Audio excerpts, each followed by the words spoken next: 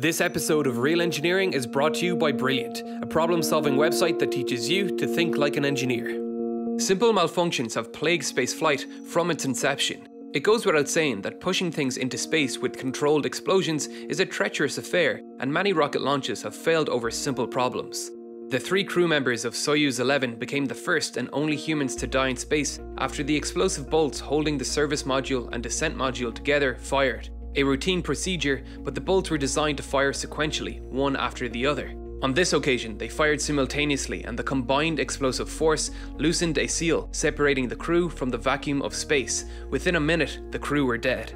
More recently, SpaceX's first launch failed simply because they left their rocket exposed to sea air for too long, allowing it to rust an aluminium nut, securing the fuel pump inlet pressure transducer. When it failed, fuel began to leak down the outside of the engine and thrust chamber, and caught fire. The fire caused a loss of pneumatic pressure, forcing valves to close, and thus cutting thrust.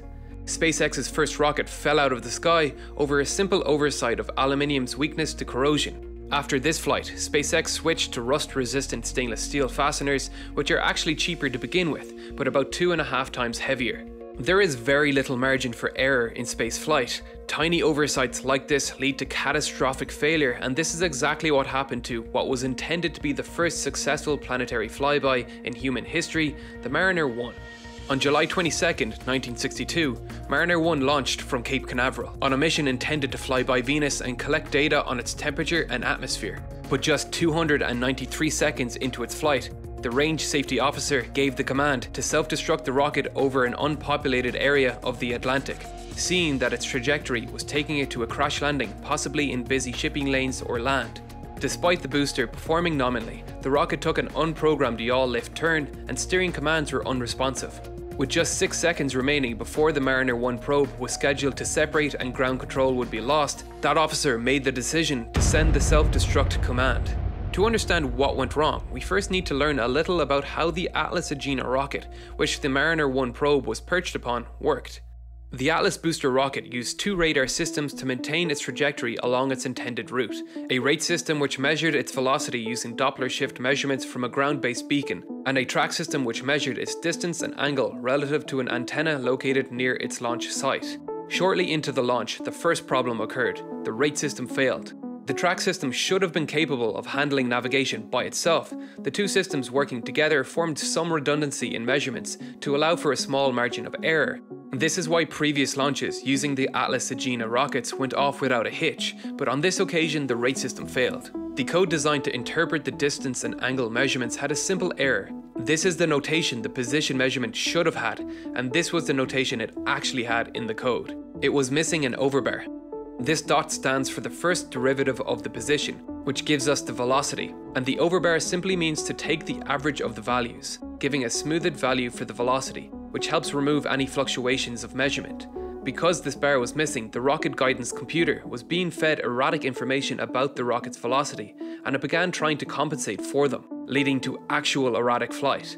This was the point the range safety officer recognized something was wrong and initiated the self-destruct command. An incredibly simple mistake that should have been caught, but these were the early days of programming. We didn't have fancy computer interfaces for writing code with compiling software and error detection. The code for the guidance computer was mostly written in Fortran, an early coding language. Fortran, which stood for Formula Translation, was used to translate mathematical equations into code and was handwritten or typed on a typewriter. But a computer cannot understand code by itself. It needs to be translated into binary machine code to work. This is where punch cards came into play. Punch cards are thick, rectangular pieces of paper with long rows of repeating numbers, 0 through 9, running down their length in 80 columns.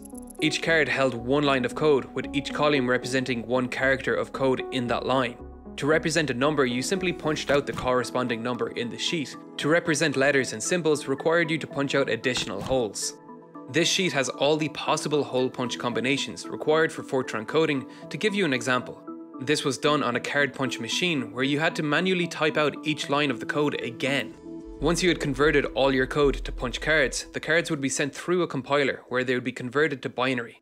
If a hole was present, a circuit would be completed through a particular set of contacts, and thus a binary signal was produced. The compiler then produced a new set of cards that the computer could actually understand.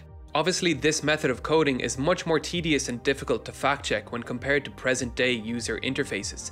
It's no excuse, but obviously mistakes were much easier to make, and this particular mistake ended up costing NASA $18.5 million in 1962, which is about $150 million today.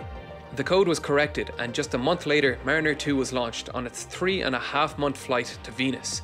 On its way, Mariner 2 detected solar winds for the first time, the constant stream of charged particles emitted from the Sun. It measured interplanetary dust levels, and during its flyby of Venus, revealed information about the planet's temperature and atmosphere. Mariner 2 is now floating somewhere in orbit around the Sun. Learning from our mistakes is a common theme in human history, which is why I find Brilliant's style of teaching complicated subjects fantastic. Take this course on classical mechanics. It takes you through the fundamentals of the physics of motion, an essential skill for any rocket engineer. It will give you short, digestible overviews of the problem and then give you a problem of your own to solve.